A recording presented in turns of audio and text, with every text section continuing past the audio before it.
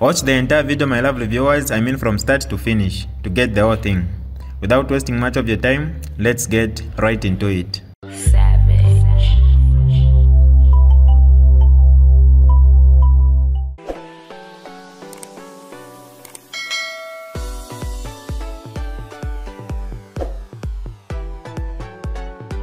Hi lovely viewers, it's me again, your one and only Mutati Mpundu.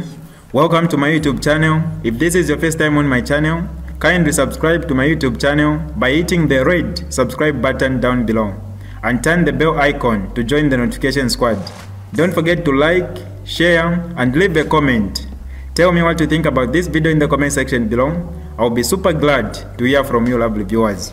Honorable Nakachinda, you have been in and out of court from last year. Obviously, the court process are going to continue even into this year for party ownership. And obviously, the big question is, do you have confidence in the justice system of this country to give you the desired ruling that you want as a patriotic front led by President Edgar Lungu? I think we can only, in this case, express our desire that the principle of the separation of powers between or among the three arms of government is adhered to. We know that Mr. Reprimands and the UPND his appetite to mingle and interfere with the judiciary is very high, and we have evidence to that effect. The desire to mingle and interfere with the legislature or parliament is very high, and we have evidence to that effect. Do you mind sharing the evidence? Well, in this case, this is not a platform for it, but we are still, expressing confidence in the Chief Justice, who is the head of the judiciary, and the judges there, that no matter how much effort is applied to try and polarize the judiciary, they must still be within the judiciary remnants that will stick to professionalism, ethics, and the rule of law, and just apply the law as it is, regardless of the issues and matters that are presented before them. The executive, through the president, has been making a lot of pronouncements that are never expected to be made in relation to how the judiciary should conduct itself. And to some extent, we've seen that the conduct of judicial officers has been one that seems to be, aligned with the pronouncement of the executive, which is very worrying. Just across the borders in DRC, when we look at the DRC and its history and the current situation there, I think we can say Zambia is more stable, expected to have more organized systems and institutions of government compared to that jurisdiction. With all that confusion, the executive, through President Tshisekedi, tried to move and intimidate the judiciary there. And there were two or three lawsuits that were presented to the judiciary. The judiciary rose to the occasion and made decisions that were seemingly controversial and not in favor of the executive, but stabilized the society, and led to what we are seeing now. We are yet to interrogate the pronounced result of the election, but now I can say that the judiciary played a role to make sure that DRC remains stable. The judiciary has a duty here to make sure that the rule of law prevails. The issues around Patriotic Front, save for political interference, they are straightforward. I heard in your introduction trying to suggest that Sampa and some cronies around him held a conference. I think you're conscious, and just you as an individual know there was no such a conference that was held. there was something really that was a total joke. Somebody who is not even a member of Patriotic Front issuing a notice that there will be a retreat on the 24th of October, the day of celebrating our independence. And then all of a sudden, police and institutions of government swung in action. One, the police were, before even that so-called retreat that converted itself into a conference was held, individuals' fingerprints were being processed for purposes of wanting to change office bearers. It can only be that this is a sponsored, activity. And we live in the same environment. We didn't expect that the judiciary would even make some of the decisions that have been made so far. We went to court to stop that illegality and an activity that has the potential to create anarchy in this country. At face value, a decision which was a correct decision was made to grant an injunction so that issues surrounding PF issues can be studied properly, because there was no irreversible damage that will be occasioned by Sampa. You understand? He went to have an activity which was inimical at least to the members and the leadership of the party at the time. What was surprising is that it was an application ex parte, injunction granted. And there was even a date set for inter-party hearing. Before that date that was set for inter-party hearing came, to the shock of everybody, an injunction has been vacated by another ex parte application. You understand? And the reasons granted were a bit, challenging.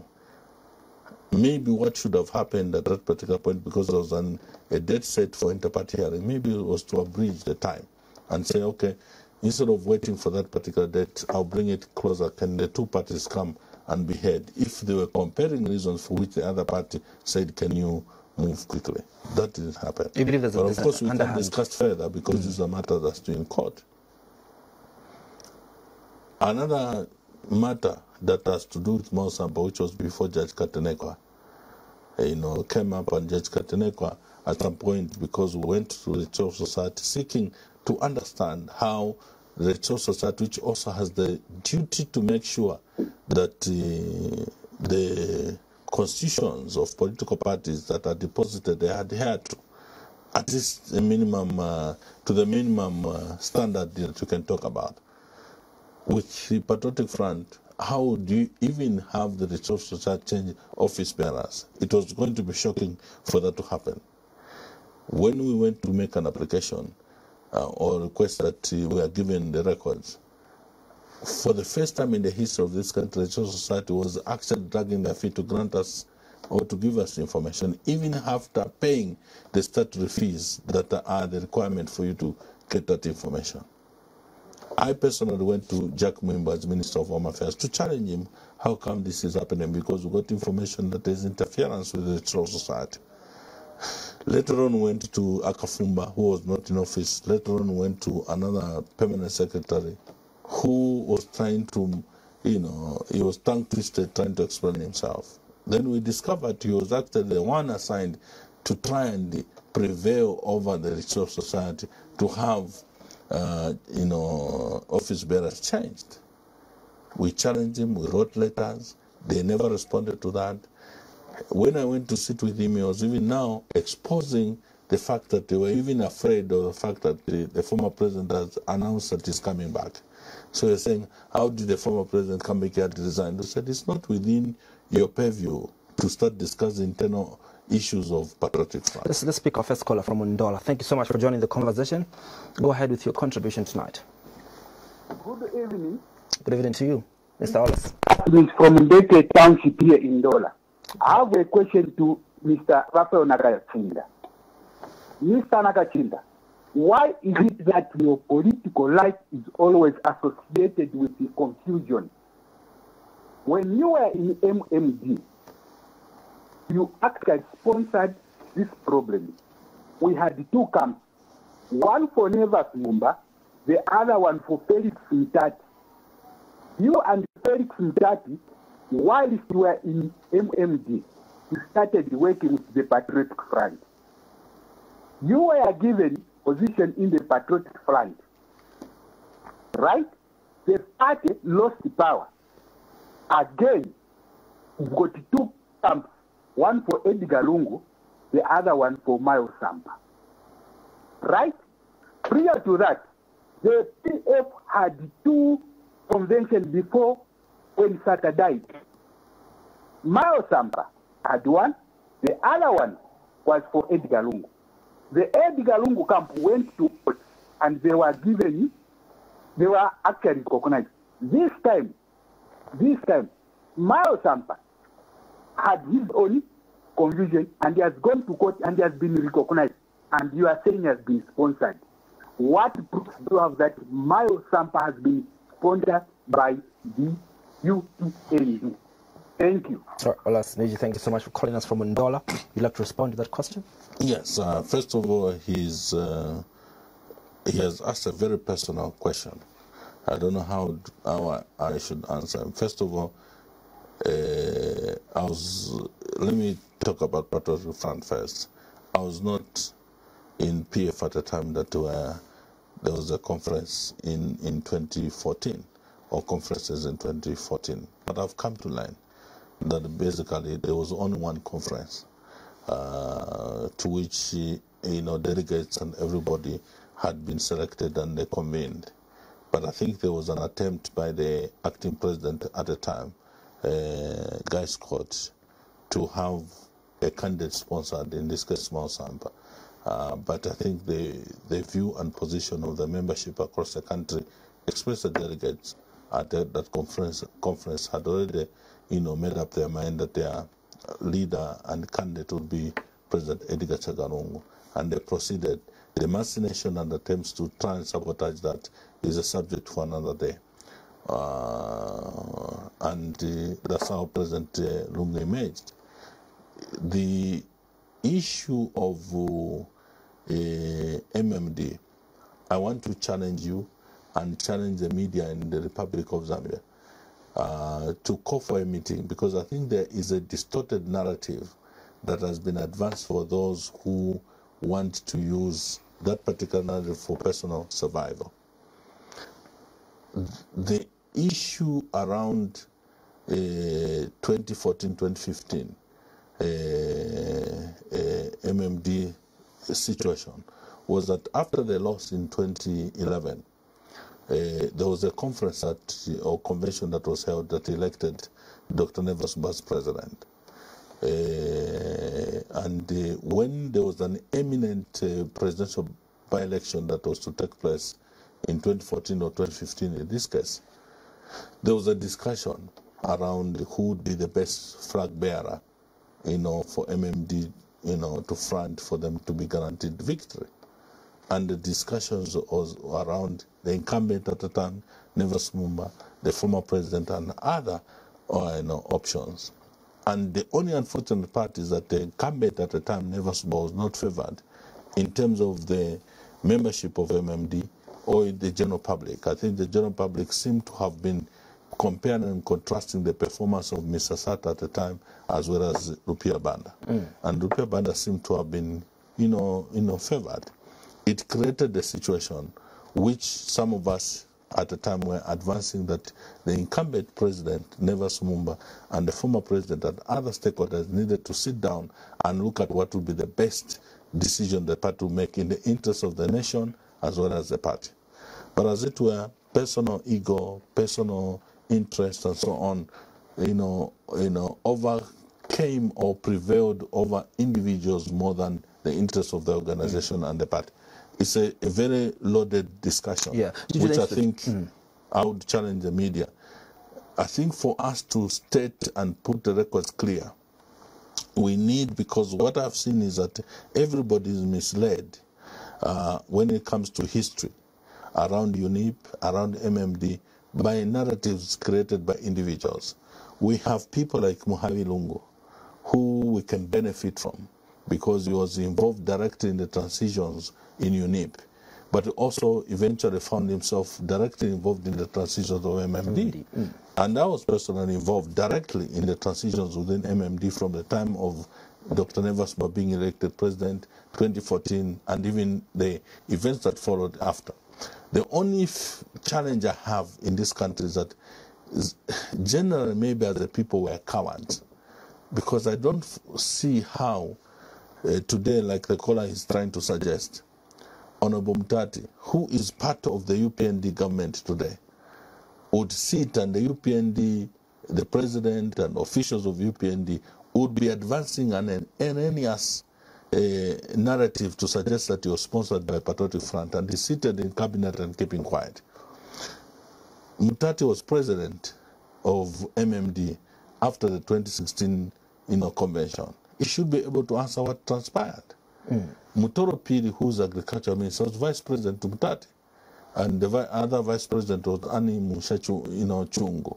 This should be able to, set the record straight and actually explain where was that convention sponsored by PF or not. Let's come back to the PF issues. Now, when we come to PF issues, clearly, clearly, I want to ask a very direct question to you. Before you get there, with Mao's Sampa, the president has, admitted and exposed himself several times.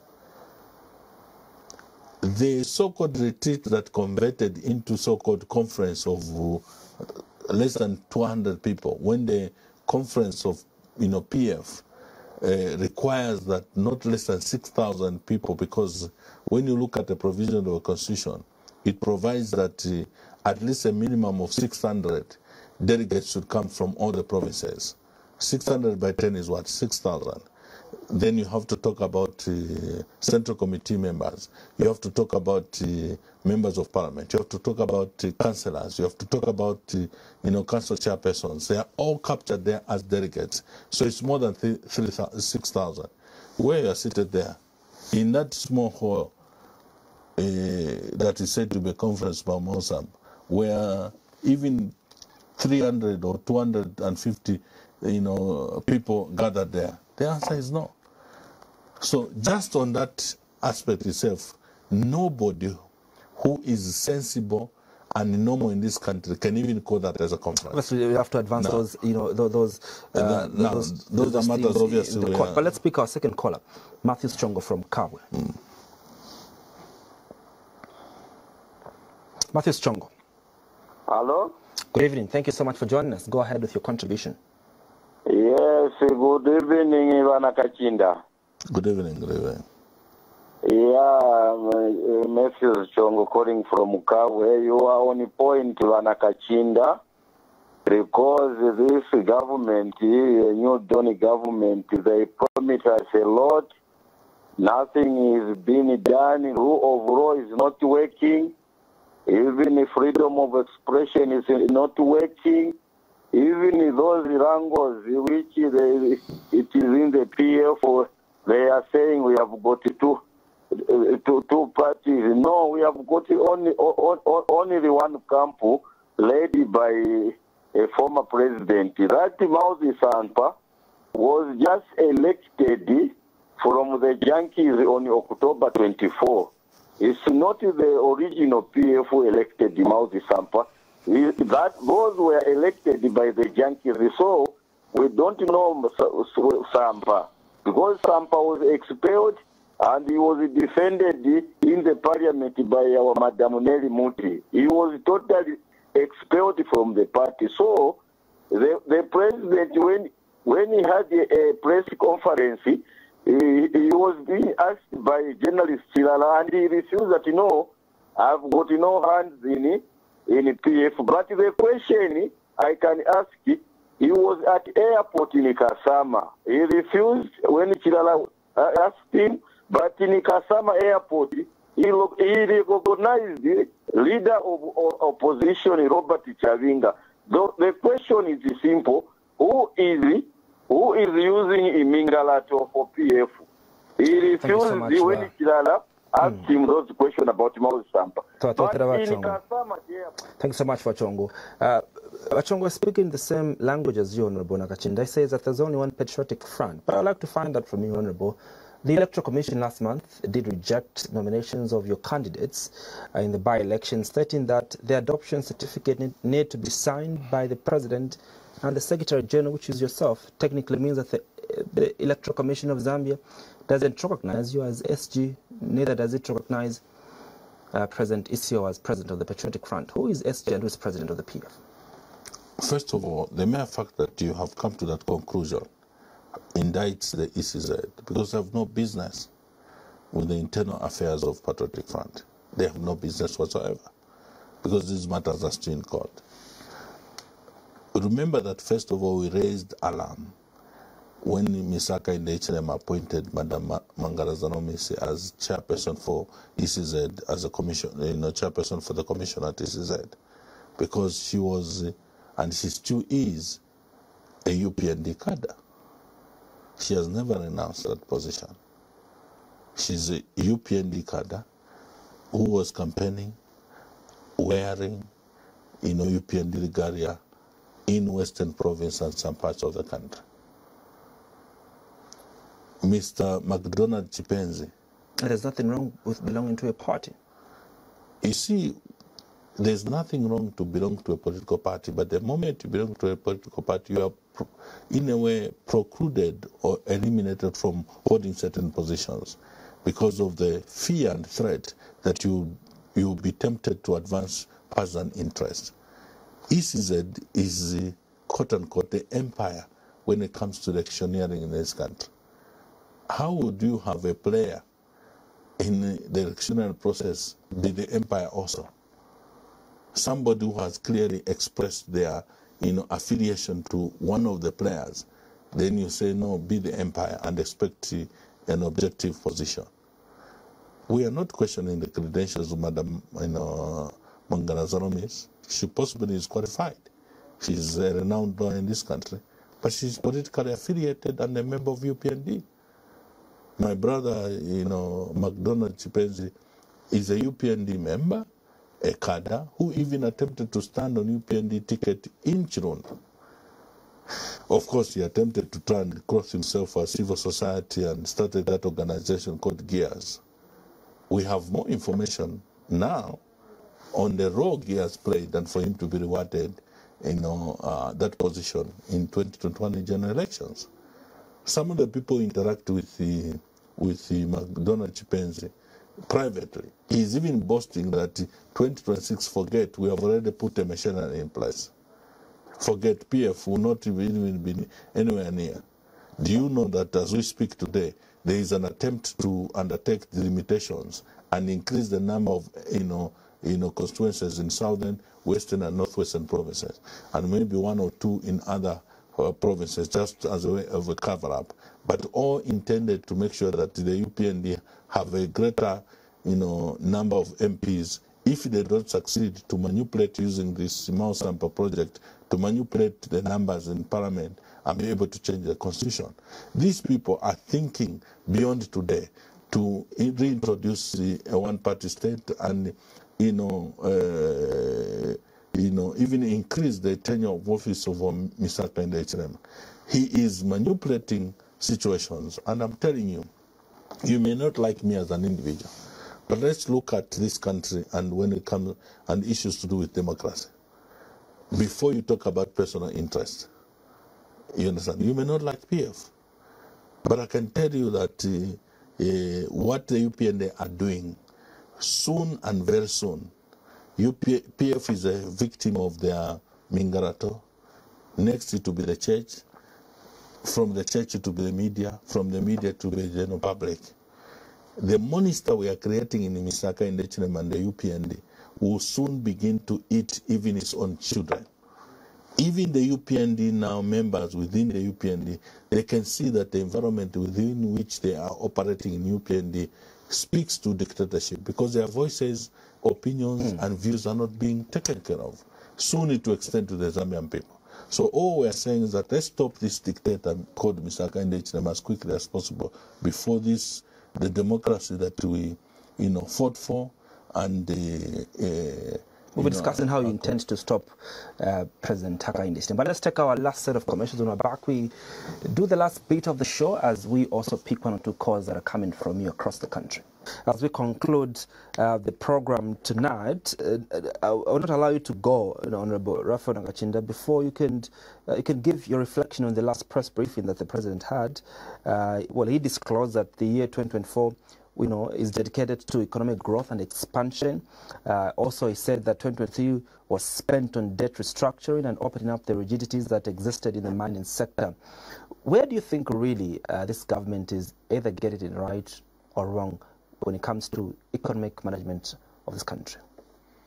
For a president to spend 4 hours trying to explain himself and justify what he has done in the last 2 years, and also the last 1 year, 4 hours means that he did nothing. At least according to Professor Lumumba, he says if a person has to spend an hour trying to explain what they did and what they have been able to achieve, it means that they've done nothing. Debt restructuring. Civil servants and everybody else were mobilized and burst to the airport to go and celebrate something that was not concrete. Later on, we raised the issues, remember we were discussing with you, and I think Mr. Costomans are here, about the fact that this is just a facade to try and do the Zambian people. What did happen? What followed? IMF, basically disowning the so-called success of debt restructuring. The president was boasting about his meeting with Macron and so on and so forth. It means nothing. There's nothing that will come from there. The global economy in the West are preoccupied with the Ukraine-Russia conflict, and we also now have a new one, the Israel-Palestine challenge in Gaza. What we needed and what we expected UPND to focus on, which was basically the direction we're taking as Patriotic Fund, is that after putting up infrastructure, the infrastructure put in all sectors, was that we're moving into the direction of industrializing, value addition, and be able to be productive as a country. That's the only answer for economy to move on. When you say that nothing is going to come out of the IMF deal, what do you really mean? There's nothing. You can't have a minister. 98% of our creditors have agreed, to what we're bringing on the table. Well, I'm talking to you. This is the 1st of January of 2024. Mr. Nakachinda will change his story in the next 3 months. He'll be justifying himself again. To have a president, even when it comes to the mining sector, a president telling a minister, save for the fact these are just deals that, like on the street, as a way to demonstrate that the left hand doesn't know what the right hand is doing. The president says, minister, you are here. You're supposed to sign that deal. I think you leave. Go and make sure that deal is signed. Before this press conference ends, I want a note that you have signed the deal. What does it say to you as a taxpayer? Is that due diligence? First of all, the minister is not the one who prepares these, agreements. It's the technocrats with the other technocrats from the private sector, particularly the company interested to invest. You see? And then further on, you expect that the Attorney General's office will be able to scrutinize those agreements. When there is a presidential decree to that effect, it means that all these processes are sabotaged because the president has even capped, I want before I finish talking, you bring the agreements signed. So Kabuse, we just sympathize with him. At that particular point, he's just a zombie getting documents to have them signed. Whether they're scrutinized or not is immaterial because he's watching television to see whether his boss is still talking because he needs to deliver a note that we have signed before he finishes to speak. That's reckless. But it's also a sign of a bigger problem. that these ministers and these technocrats are not given the latitude to express themselves and run as professionals. They are being micromanaged by the president. Look at the KCM saga. Mopani and KCM are back, have been given back life. The PF is not excited about this. Which life are you talking about? Let's accept that we have a president who is a dealer and a liar. If we don't accept the reality we are faced with, we're going to always create a mountain of hope and end up completely disappointed. Misaka in these promises and political and economic strategies are fallen on their, flat on their belly. They will not be able to deliver any dividends. Zambians must begin to prepare themselves for a meaningful change from these incompetent and naive politicians who thought that politics and governing a country can be undertaken the same way they were doing in the boardrooms in managing their private, businesses, whose source are basically taking advantage of a privatization process. These are not original business people who started from where you can trace that they started from here. These are people who took advantage of the process. As we conclude, how does the future of the Patriotic Front look like? Very bright. Very bright. We are glad that Misaka in the HLM, in his naivety, undertook this project of these 2 years of Mount Sampa and so on. Because the Zambian people are not stupid. They can see and tell that this is sponsored by him. He may try and reject and so on. And I even see it and laugh. So this man thinks the Zambian people are stupid, eh? That something that the Zambian people know is originating from him, and he thinks he can convince them by saying, what am I, why do you want to accuse me? You are basically disregarding the rule of law in Kabushi, in Kwacha, and I say, I'm innocent, and you think people know? Don't know? You come and say, I'm not involved in Mount Sampa. Mount Sampa up to today is being protected by the police at home as he moves. Same applies to this conman like Robert Chavinga. Who doesn't know Robert Chavinga? In his private and public life. Is your member of parliament? Is your PF member of parliament? Of course. As it were, politics sometimes produces all kinds of things. You understand? And the authorities at that particular time maybe didn't know what I know. And today is a so-called member of parliament. And you're even saying leader of opposition. And the president goes like the caller was saying in Kasama and says, don't be afraid, just continue. Then he goes on a press briefing to refuse that he's not interested in the affairs of Patriotic Front. Who is he fooling? I want to tell Mr. Guy in the Islama, Wadana, there is only one thing. A project in Zimbabwe Mount Sampa. That I'm going or stop it. I can tell you it will only work towards decampaigning you and finishing you politically. For us, we're sitting pretty because the Zambian people can see, and he is totally exposed on this one and many other fronts. The people who have given him a script in his quest to destroy Patriotic Front have given him a wrong script, and it's working against him. His obsession over President Edgar Lungu, this idea of wanting to frame President Edgar Lungu, wanting to go and plant either arms and wanting to go and search his home, suggesting that there are seditious materials and all that. You're just making that gentleman popular. This plan to say let's arrest him, you're just making him popular. And this country is edgy, is at a verge of eruption in terms of, protesting against the economic situation. Those who are in the intelligence and those who are in the security wings prevail on this president that his appetite to use everything and do everything from a political point of view will only land this country into chaos. We are restraining our members over Mount Sampa.